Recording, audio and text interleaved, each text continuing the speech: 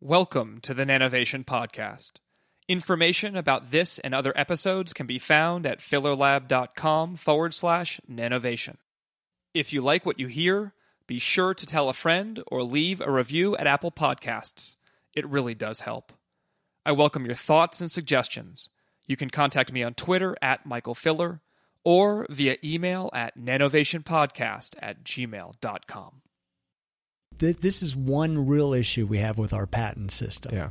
It really is the rich come out ahead in the patent system as it is. It's not like someone robbed a bank and the bank doesn't have to hire policemen to go catch the robber. The policemen are there. Right. They're part of society to catch that robber. That's a good analogy. That's Andrew Hunt, the founder of Engi-Mat, talking about the challenge of protecting patents. Andrew recently visited Georgia Tech, where we had the opportunity to chat about Engi-Mat, their nanomaterials manufacturing technology, what motivated him to start the company in 1993, and the secret behind their staying power. We also discussed the pros and cons of today's patent system and how the nanotechnology landscape has changed in the past 2.5 decades. Andrew has seen it all, from the early optimism to the market drops that sunk many of his rivals, to the increasing prevalence of nanomaterials in everyday life. He has a lot to teach us.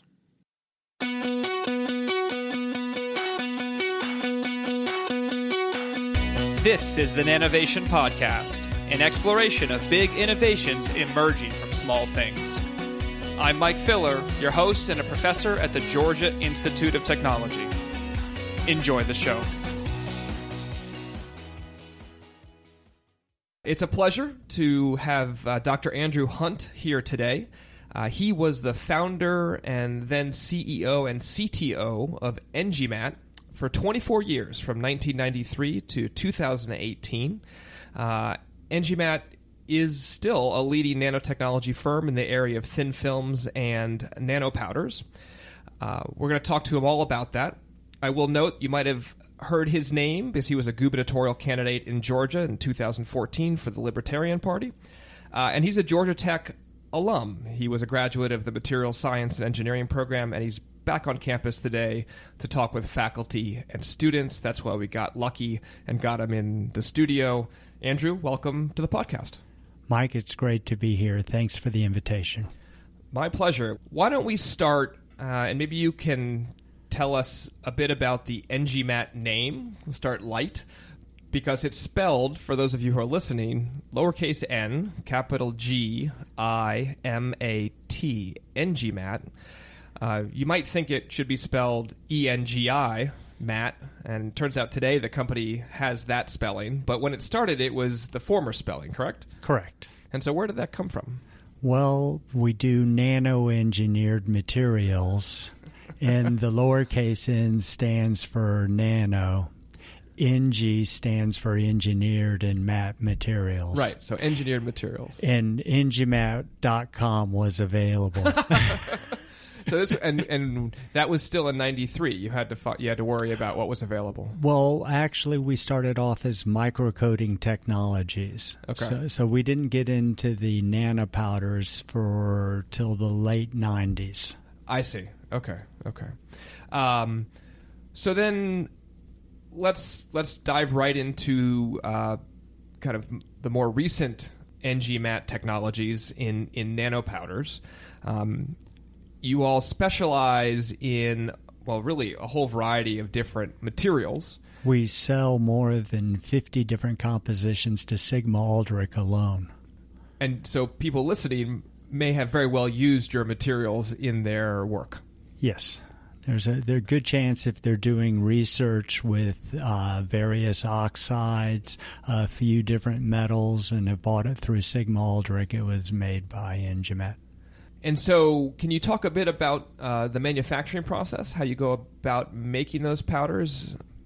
Yeah, we have a process that actually was initiated as my PhD dissertation here at Georgia Tech. Okay.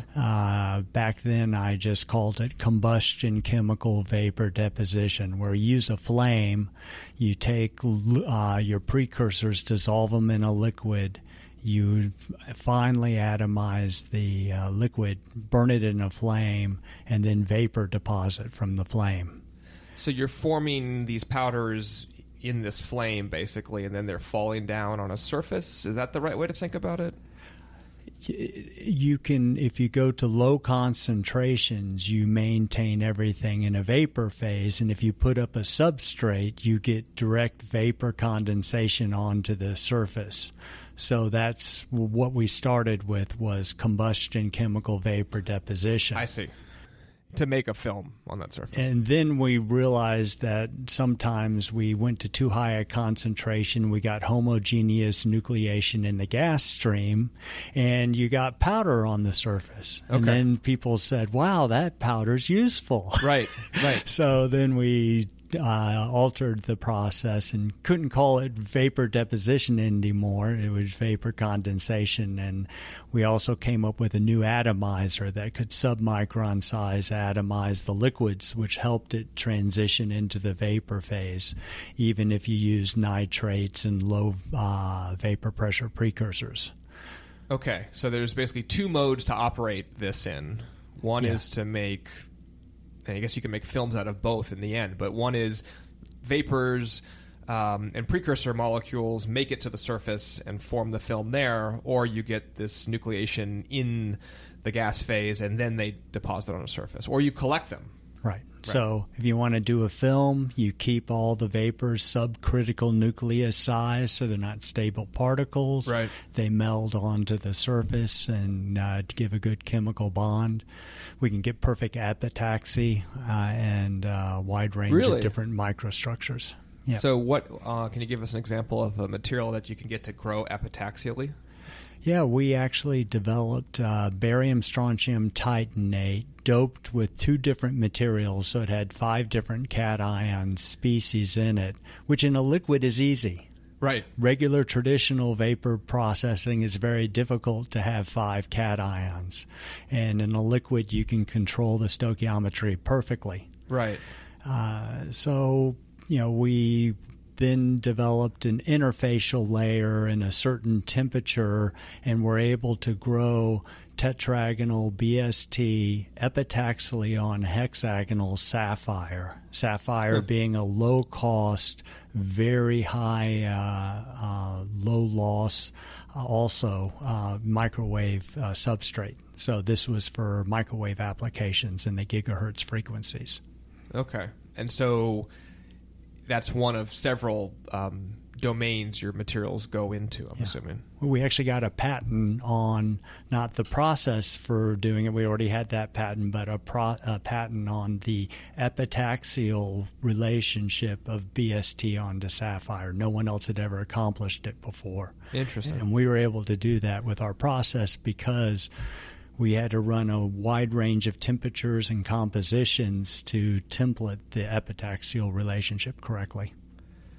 Yeah, it's important to remember that you don't need gas phase in the traditional CVD sense to get epitaxy. You need subcritical nucleus material. I actually did traditional CVD work prior to doing CCVD as my dissertation topic. And I learned that you actually make small clusters in the regular CVD process. People try to say that all the reaction occurs on the surface, but in plasma CVD, the energy isn't on the surface, it's in the gas stream.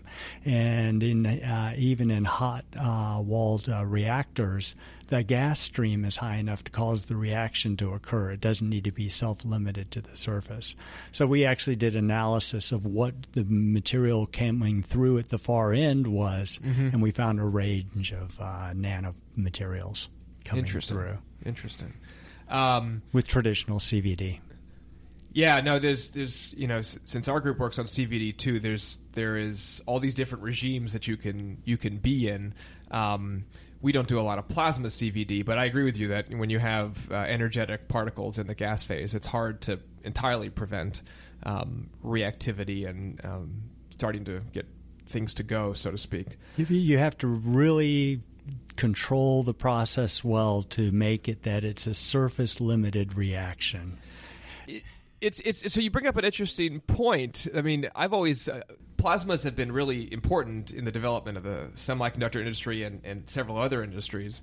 And I've always just kind of thought it was interesting how, in a way, it's a very brute force kind of way to break molecules up. And now, with the rise of, say, atomic layer deposition and a lot of new chemistry coming in to do these surface-limited reactions, we're getting really beautiful new ways to control film properties. ALD is definitely a surface-limited reaction if you do it Most right. Of the time, right? So some people stack up multiple layers and then react to multiple layers, and it's not single-layer chemistry. I love that we're bringing. I think there's more. Well, someone who maybe did plasma chemistry would argue with me, but there is a lot now that people are working on where they're pulling in chemists who are doing really interesting work with new types of precursors to get this self-limiting reactivity in a way that I feel like if there was a prior incentive, if 20 years ago or 30 years ago there had been or a recognition that there was this opportunity to design precursors more carefully, that we would have. Because there's been a lot of new opportunities that are emerging, I think, from this well-controlled surface chemistry. Yeah, well, my big worry working within the liquid regime was always stability, that you wouldn't have any impurity materials that might want to. So some halides sometimes try and get stuck in the film. Right. So you try and avoid halides. Yep. You try and avoid toxic chemicals because we're trying to be an environmentally friendly process, and low cost and toxic increases the cost of handling materials. Right. So that's one of the big things is to actually get something commercialized is you have to be low cost. And so I always try to focus on a low-cost way of doing the manufacturing process. No, and to Nanovation listeners and to myself, we are on board with that idea. We should give you an honorary chemical engineering degree as well. And in electrical engineering also, because I did RF designs and actually have patents on ground structures for high frequency. I joke that I know enough to be dangerous in that field. I'm going to argue no one should give me a degree in electrical engineering, though. Yeah. I don't deserve one because I don't know the basic formulas that are required. But the neat thing is when you work in materials and you work with other experts in the field, you can pigeon in and really get to learn and enjoy a very specific niche of another field. For sure, and sometimes the equations aren't as helpful as you might like. Yeah. Just figuring it out, it's a new system. The equation that's for the most basic system doesn't apply in your case, and just going trial by error empirically is the way it has to go, I guess even for experts sometimes. Okay, so basically this process is the through line through a lot of Engi-Mat technology. Yes, and we simplified the name to be nanospray combustion processing. So that way you could use it for either thin films or for powders, and it's one name. So how are the powders different, actually? So I think most people can envision a substrate that this stuff is flowing towards and sticks to. Yeah. Now, when you make powders, how does that work? How do you collect the powder? What are you doing differently there? Well, you increase your concentration of your liquid some to ensure that you get homogeneous nucleation. Then the size that you grow the material to has to do with the concentration as well as the length of time above the critical nucleus size temperature. So, depending on the material, like silver, the critical nucleus size for room temperature is somewhere around 20 nanometers. A 10 nanometer silver particle is not stable even at room temperature. It'll grow if it touches something else. Other things can be high temperature materials such as alumina, and you can go down to couple of nanometers, and it's a stable particle. Do you have to passivate the surface of no. any of these things? No, but we do sometimes throw in materials at the end to help them from hard agglomerating. Okay. So you do something that absorbs on the surface that can be removed later on in the process. So we make a general material that's sold to Sigma Aldrich, but then sometimes we have direct relationships with people, and they'd say, well, we need to have this in a polar solvent or non-polar solvent. Right. And sometimes there are even differences in the non-polar solvents, and you need something to be able to dissolve or wet or right. disperse very, very easily and uniformly in that medium. And so whatever the particles see is its last instance before it cools down. In its cooling stage, you can then have dispersion easier in a medium based on what you allow to absorb on the surface. Right. I just saw an interesting talk from someone at a company called ALD Nanosolutions, and they were talking about, they do fluidized bed ALD coating of particles. So they'll take particles like you all would produce, and in a fluidized bed, these things are all mixing around. They do ALD. And in the early days, it was hard to actually get the patent because everyone skilled in the art just knew that you couldn't fluidize little tiny particles. And it turned out that the ALD process was functionalizing them in a way that allowed them to not agglomerate, whereas most particles of that size would. And so it sounds like you all do something analogous where you're putting in different adsorbents to control the surface properties. Well, we actually did nanospray combustion processing where we have an initial flame, we make a nanoparticle, and then we have a downstream flame where we would put a thin film coating on top of the nanoparticle. So a conformal coating around it. Prior to it consolidating. Right. So it's still gas phase ready to receive a vapor deposition layer. I see. So it kind of ends up being coarse shell and stuff? Yes. Interesting. Yeah. In a one-step process. Did you ever do any non-spherical kinds of objects? Yeah, we did needle, faceted crystals, and it all has to do with the amount of time you give it. Materials want to minimize their surface energy. Right. So if they have a preferred growth direction and you give it the time and environment, it'll grow in that direction. Sure.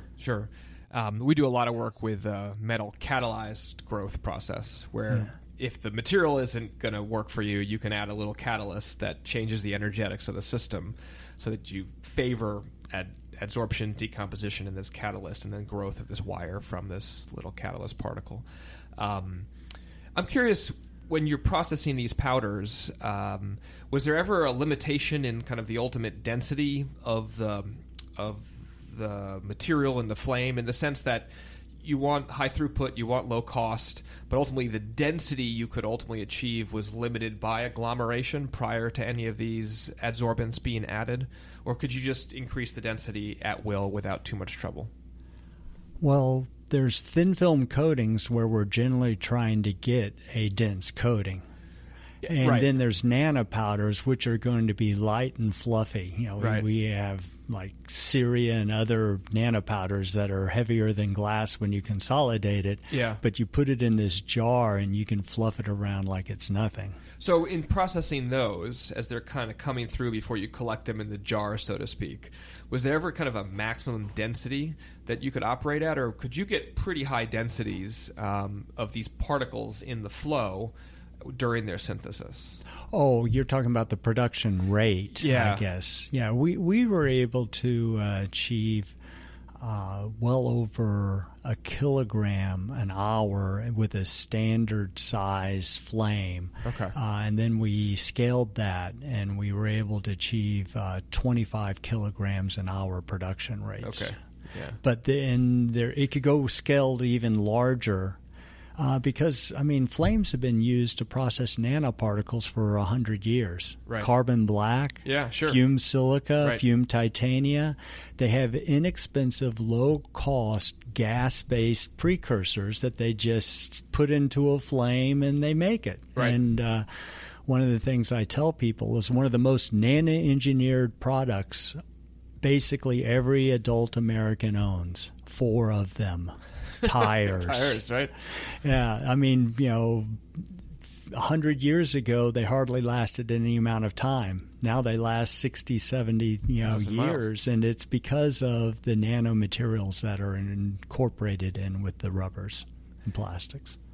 That's awesome. And so that's why having someone like Andrew here is fantastic, because he has this perspective on what is now called the field of nanotechnology, whereas before, when he first sat down, I said to him that we were going to talk a little bit about the founding of Engi-Mat and what the nano scene was like, and he said no one called it nanotechnology. So can you take us back there to the kind of earlier mid-90s? What was the mindset like?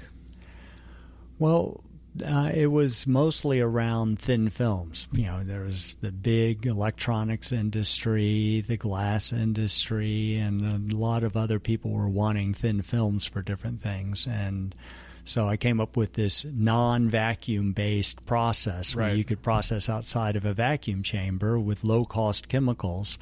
So everything was slanted towards the thin films. And no one worried if the thin film was less than 100 nanometers and trying to call it nanotechnology. If it did the job, you grew it as thin as you could so it would be as cheap as possible. So it kind of came out of necessity of making things low cost, perhaps. And in fact, from a thin film perspective, when they were first realizing this change in materials issue, which ended up being a blessing, it was tunneling and other issues from getting some of the material so thin that their properties weren't consistent anymore. I see. Electrically, for example. Yeah.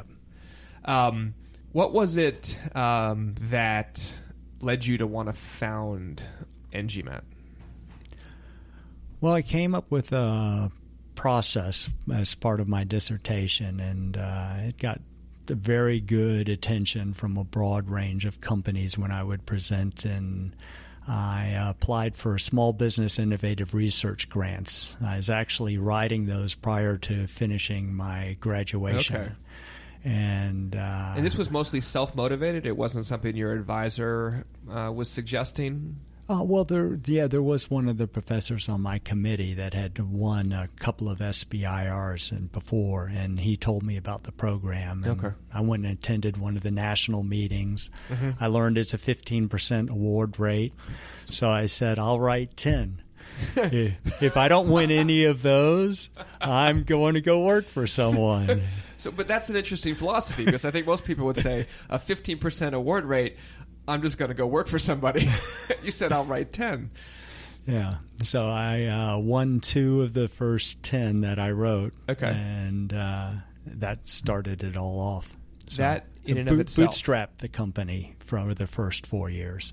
Okay, so those 2 awards combined were what amount of money? A couple $100,000? I think one was 50, the other one was 100,000, so 150,000. Okay. Both of them went on to phase 2s. In fact, the company won over 50 phase 2s. So wow. It was the most, I think, at least 7 or 8 years ago was the most in Georgia's history, phase 2 wins. So let's talk about this bootstrapping, because I think most listeners, or many listeners, will be familiar with kind of venture capital funded things that they're hearing about coming out of Silicon Valley. Clearly that's not necessarily manufacturing, often software, and at least today it is. And I think hearing a bit about what it's like to bootstrap and why you bootstrap would be useful. So can you tell us about that? Well, I mean, there was basically no venture capital industry, hardly any, especially in the high-tech field back in Georgia back in the early 90s. Right. So there was venture capital for some more traditional businesses and everything. And the SBIR program allowed you to maintain ownership in the company. So I saw that, and then companies started funding us too and started to pay licensing fees and build relationships with us. We had a 100% growth rate for the first 5 years of the company. And then we did decide to take in some venture capital, and some strategic investors also invested in the company. And then came the crash, the tech crash. The late 90s. Yeah, the 2000s. So we actually got up to 100 people, and I saw most of my peers disappear. They ran into the wall at 90 miles an hour and just burned through their cash and disappeared. And I trimmed back, which is a hard thing to do. Cutting good people and reducing programs is a tough thing. But we went back to just our bootstrap mode, where we were working on a cash flow basis. Right. And the company, over the majority of its years, was a profitable company. Of course, we were a negative burn rate when we took in the equity investments and the tech spiral and then crash. And this was because I guess in the tech crash, it's funny, I always think of it as kind of the web folks bringing the whole thing down, but it was broader than that. And so in technology, in semiconductor work, there wasn't as much demand all of a sudden. There was almost none at all. Okay. And we were basically going back to government needs, military needs, and very specific company needs that had dire needs, because all the company R&D funding dried up also during the tech crash. Everyone was just pulling in their horns. So it was a tough few years, but we survived. And what was the competitive space like before the crash? You guys were obviously doing well, but you must have had competitors. Well, we didn't have any competitors in our patented CCVD process. I see. So, we were the only ones. Now, we had people trying to mimic it and basically infringing the patent, and we would I would just go and meet with the CEO and let him know that, it's not worth trying to pursue. We have this patent. I go over the details of the patents with them and just have good conversations. I also saw in some fields where companies would, instead of meeting with one another, hire patent attorneys immediately and go into lawsuits with each other, with both companies crashing out of the costs and expense of the patent litigation. So taking a step back, you bring up an interesting point that we haven't really talked about much on the podcast, but it's something I've run into, or at least thought about, and that is process patents, as different from other kinds of widget-like patents, and the challenge of protecting. And I've talked to a lot of people who say just keep it as a trade secret. But can you tell us a bit more about that? If you have a broad use, really novel process patent, I would recommend patenting that.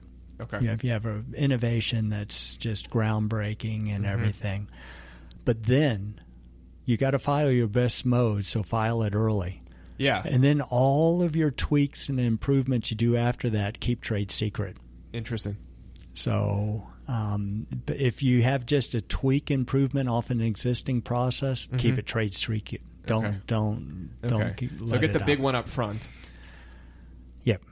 Right. And then maintain most of everything else trade secret, unless it comes to a new composition of matter, which can be enforced well, or a structure or a device. Right. And we won a lot of those different types of patents because of the flexibility of the process we had. We could combine elements and put them on different substrates. We were putting things on plastics that other people couldn't put on plastics. Right. Because you can't put a plastic in a high temperature chamber. But the key here for listeners, right, is that you could go with a spectrometer or something and you could determine what the composition of that film was, and you would know immediately whether someone was infringing on your patent, versus the process, which is hidden in many ways. It's a fleeting kind of thing. Once it's done, it's done. Yeah. It's hard to tell whether someone exactly used that process, which is where you can get kind of sticky. Yeah. Also, it's hard to enforce your patents against big companies. Yeah. You have maybe a few $1 million, and a good patent infringement case is going to cost you more than $10 million. And they have tens of millions of dollars and or more. Yeah. So how do you deal with that aspect of it? This is one real issue we have with our patent system. Yeah. It really is the rich come out ahead in the patent system as it is. It's not like someone robbed a bank and the bank doesn't have to hire policemen to go catch the robber. The policemen are there. Right. They're part of society to catch that robber. It's a good analogy. But there is no police for intellectual property. Right. Now, some of our the FBI and other has been trying to help high-tech small companies dealing with patent infringement from some of the international countries that like to infringe patents more, and have been trying to work with the small companies to teach them how to maintain their trade secrets better, make it harder to infiltrate your databases and other things like that. In particular, if you're also working on military items with your technology. They'd like to help. They like to help you be very secure with your information. And so there is some help, but there's no policeman that's going to enforce your patent for you. You got to have a big bankroll and be willing to be distracted with mind-numbingly low intellectual discussions with attorneys for many, many hours. And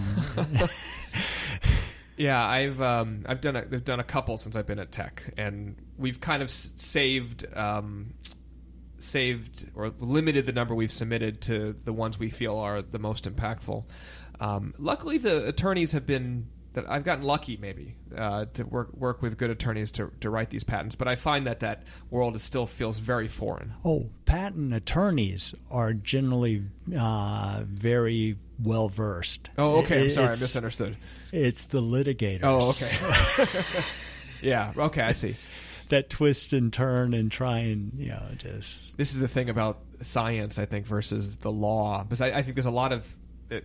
As far as disciplines go, they have, in terms of how they operate, there's a lot of similarities in terms of making arguments and supporting your case. Scientists and lawyers do it the same in many ways, except science ultimately is backed up by the laws of the universe, and so those are hard to break. And the rest of it is sometimes the foundation shifts underneath you, right? We're learning new ways to bend the laws and to apply the laws, and that's what we're doing. And it's such a fascinating field. And that's one of the nice things about nanotechnology is the definition that I like to use is you have some dimensionality of less than 100 nanometers, but you also have some change in properties because of that small dimension is an important part of the definition of a nanomaterial.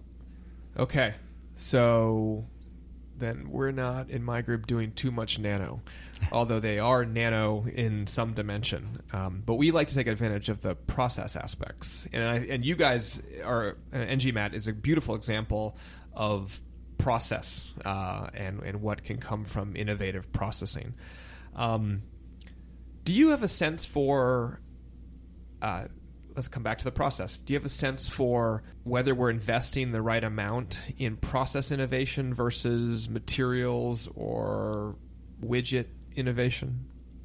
I'm biased here, as the listeners know. Yeah. You're probably the widget guy. No, I'm the process guy. You're the process guy. Yeah, yeah. Okay, so we had a whole podcast, the 51st episode. Maybe I should send it to you, send you the article I wrote with a colleague on process innovation. Yeah. What are your thoughts? I think process innovations are really useful to be able to create new materials, and tweaking and understanding processes is to be able to bend that as a certain mind. And then to be able to understand how materials can be played with and how their properties might change if you alter their size and or their composition, and how they interplay and work with one another is another mind. And sometimes they're the same mind. Sometimes you have to collaborate to get that. But then you have to have where it's used in the end place, another set of experts or multiple experts. Right. Sometimes there's a person that knows the physics behind it, another person that understands how the product has to function with it. So sometimes you have 2 or 3 people on the end letting you understand what you're trying to drive to, so it's a practical end application. No, that certainly. I think sometimes because the processes are fleeting, right? They're hard to see when you look at the final product. The process is embedded in it.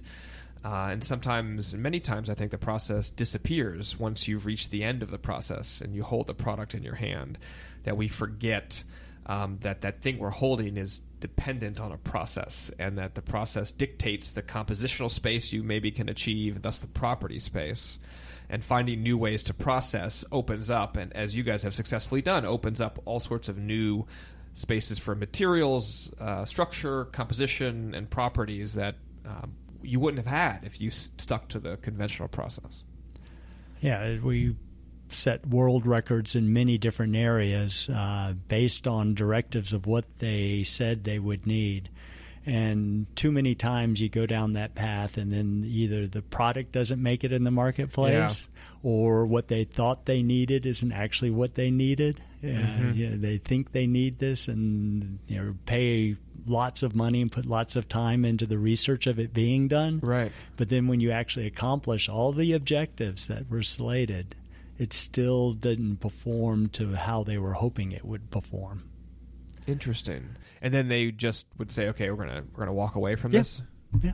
Fascinating. Yeah.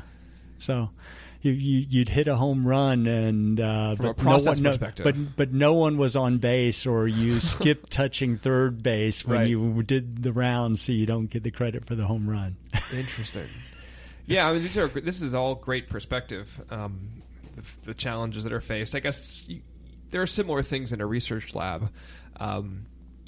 We were basically a research lab. That were focused on making long-term profits. So you then have a baseline or a foundational catalog of materials, but then people come to you and say, "I need something that does this." Do you do it? And if you don't, can I pay you to develop it? Does that happen sometimes? Yeah. Okay. Yeah. We one time did a compositional study. They bought one of our standard nanopowders that had 3 cations in it. And they said, well, we think this 4th one would help it, and we're not sure the stoichiometry we want. So we did a 30-point manufacturing screen grid for them, and then they did trials on it and found one that worked better for them. Interesting. And enhanced the performance. So let's talk about nano today. Get your perspective on kind of where you see things going in the next, let's say, 5 to 10 years. Maybe what you think is overhyped today, and maybe what's underhyped. Well, the really big hype was about 10 years ago, when there was a whole bunch of companies that came out with nanotechnology in their names and everything. And I've seen most of them go away also. It sounds like you've almost seen waves, because in the 90s, it was you and some competitors, more or less, and then most of them went away with the crash. And then nano kind of got popular again, and many of them are gone in 2019. Yes. So I guess I'm thinking, what gives you this longevity, 1, and 2, I'm still thinking, what's next? Well, once again, back in the 2000s, nanotechnology became hyped up, and a whole bunch of companies got venture capital money. Yeah. So they didn't have any revenue basis, and the VCs got tired of supporting them after a certain number of years, and there was the crash of 2009, and they went away. Gotcha. And they weren't cash flow based. We did raise equity back in the 99-2000 time frame, but then we didn't later on, and we just grew based on our revenues and maintained profitability most of the years. There was one year where we had a small negative, but we had built up a cash reserve, so it was fine. Handle it. Okay, so 10 years after the crash of 08-09, here we are. what are the hot topics today in the nano industry? I mean, as an academic, I don't feel like I'm very connected at all with it, so I want to hear from you what you think's going on there. When I go to conferences, I hear people talking about nanotechnology and everything, and then I get to the questions at the end of their talk, and I go, I didn't see any dimensionality less than 100 nanometers, and I didn't see any differentiation in properties because of the small size. Why are you calling this nanotechnology? And they're just kind of like, well, it's a key word that helps us move forward, type answer. So I think that it's really interesting how you can take some things and like battery materials, lithium battery materials. You make it smaller, and instead of 1C charge rates, you can go to 10C charge rates or 20C charge rates. It's almost becoming a capacitor. It's an electrochemical capacitor rather than a traditional battery by going to the small sizes. Right. But you have to build the whole structure right so the electrons can flow in and out right, and the replacement ions can be in there correctly. So you got to think of the whole system and not just the nanoparticle itself. So too many times it's a complex compound or relationship of multiple materials that enable the end performance. So I think that's the key now, is being able to understand how the different materials, it's like interfaces in thin films, if you don't have the right work function between two layers, it's not going to work properly electronically. Or it might delaminate later or something like that. Yeah, it won't be bonded strong enough, and it'll have thin film stresses, and it'll buckle off the surface. Yeah. So we can make lots of things that maybe are a nano in your definition. A challenge now is incorporating them into actual technologies when you're talking about something complex like a battery or beyond. And at cost effective. That is so tight, because we did state-of-the-art battery research 10 years ago. We had the very best performing battery materials.